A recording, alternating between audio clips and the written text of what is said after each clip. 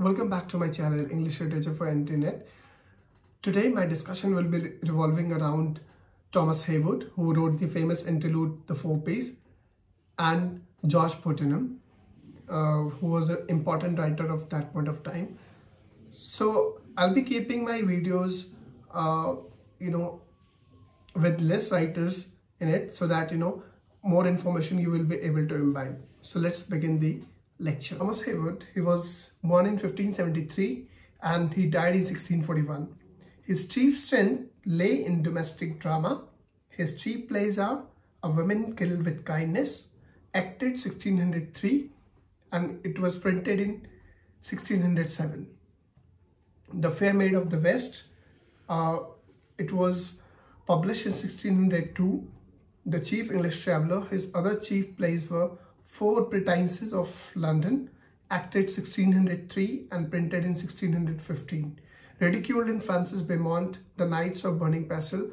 So from all the lectures which I've given, you can say that how many cross-reference things are given here, and that is the reason the cross-reference questions will be coming in NTA, and that's where if you have good idea about the cross-reference, then certainly you will be able to attempt the questions. Next work of Thomas Heywood was Edward IV, 2 parts, which was printed in 1599. The Rape of the Lucrece, which was published in 1608. The Royal King and Royal Subject, printed in 1631. An Apology of Actors, 1608, and it was printed in 1612, is the best Jacobean summary of traditional argument in defense of the stage and some anecdotes. Heywood complains about William Jaggard's inclusion from it in 1612 edition of The Passionate Pilgrimage, which was ascribed to Shakespeare. So by this time, you will see that a slight reference to Shakespeare will start coming, because Robert Greene told about William Shakespeare that he's an upstart crow beautified with our feathers. So what Robert Greene wanted to suggest here is that William Shakespeare was just getting the fruits of the foundation which was being laid by the university wits, and further I'll talk about the university wits, what is a university wits and which writers were there. But basically Shakespeare got a lot of benefit from the university wits. And also if you remember that William Shakespeare started his career as a he used to draw the curtains, and that's where he used to watch closely the plays, and he was able to get the integrities of the plays and intricacies of the plays. And then Heywood also translated and published poems, The Hierarchy of Blessed Angels, 1635, 2 plays which was written in 1624, and The Escapes of Jupiter, mildly erotic version of the Golden Silver Ages. John Heywood's famous interludes. The 4 Ps, the Palmer, the Padner, the Porticary, and the Paddler, it was written in doggerel verse. It ends with declaration of loyalty towards Church Universal. The Padner and the Friar, which arbitrarily concludes with attempt by the parson and the constable to drive away the hypocrisy away. So basically the hypocrisy which was seen in the churches, with the the interlude written by John Heywood, the kind of not officially, but the with the publication of 4 Ps, the interlude, the hypocrisy of the church was exposed, and that's how this particular interlude helped a lot in showing the hypocrisy of the church.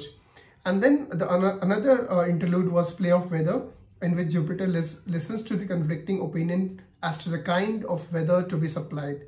Heywood wrote a dialogues called Witty and Wittess, collections of proverbs and epigrams, and The Spider and the Fly, which was written in 1556. Nicholas Udal, Ralph Royster Doyster, earliest known English comedy, translated selections from Terence and other works, and wrote Latin play on sacred subjects, which was written in 1552. Thomas Tusser of 500 Paint 1573 complains of having been severely flogged by Udal. For fault but small or none at all is another work by Nicholas Udal. He figures in Ford Madoc Fox's novel The Fifth Queen, which was written in 1906. Very important reference which is to be noted down here. And another comedy was written was the Gamma Gurton's Needle, which was written in 1575. Native English tragedy was distinctly marked by blood high flown and somewhere influence of Seneca. Jasper Heywood, 1535 to 1598, the younger son of Thomas Heywood, published English translation of Seneca, Troilus, Testus, and Heracles of Furens. Gorboducs or Ferrex or Porrex are the earliest English tragedies, 3 acts by Thomas Norton and the last 2 by Thomas Sackville, modeled on Senecan tragedy, event narrated in blank verse. And just to be noted, many of the poems which were written in the blank verse, those were written by the Shakespeare, and apart from that, some of the plays were also in the blank verse only.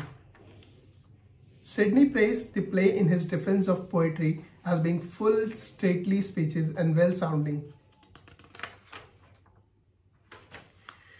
The legend of Gorboduc is told by Geoffrey of Monmouth and figures in Spenser's The Faerie Queene, where Gorboduc is called Gorbogod. Its story is derived from the Geoffrey of Monmouth's fanciful history of descendant of Trojan Brutus. The defense and practice of English poetry. Next, I'll be talking about George Puttenham, who was born in 1529 and who died in 1591. He was born in Hampshire. He was educated at Christ College. He is the author of The Art of English Poesy, which was published anonymously in 1589.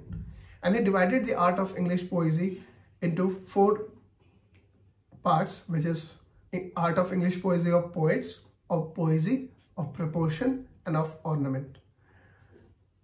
And there are famous, statements which he has given about various writers of that point of time. So he said that condemns John Gower for false orthography. He finds John Skelton a rude railing rammer and all his doing ridiculous. And then he praises Sir Thomas Wyatt and Earl of Surrey as stars of a new company of courtly makers. In the second book, he discusses only trifles such as anagrams, emblems, poeses, showing a fondness for ocular representation, in particular for poem like Eggs and Pillars. The third book defines and illustrates various figures of speech, suggesting new common terms, Greek and Latin original, like single supply, ringleader, and Middlemarches, zeugma, prosgma, and mesozeugma. The dry mock irony, bitter taint, sarcasm, and overreaches hyperbole. With this, I conclude my lecture, and in my next lecture, I'll be talking about Philip Sidney, who has written The Defense of Poetry.